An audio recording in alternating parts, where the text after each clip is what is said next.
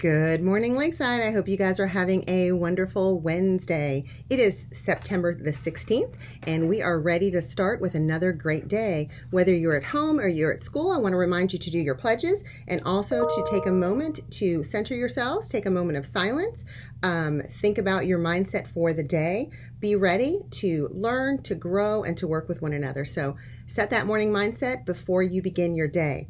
It is, like I said, September 16th, and do you know what that means? Do you know why Miss Hall is super excited? Do you know?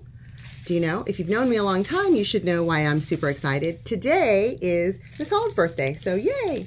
I'm also sharing a birthday with a early childhood pre-K friend named Rupesh Bhaskaran, so happy birthday.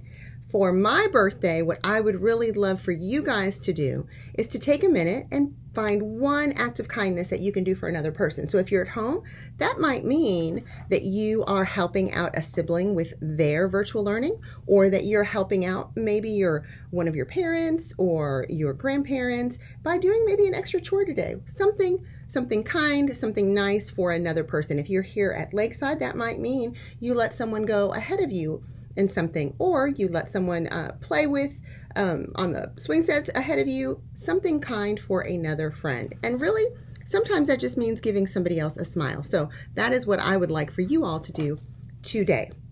I hope you guys have a wonderful, wonderful Wednesday.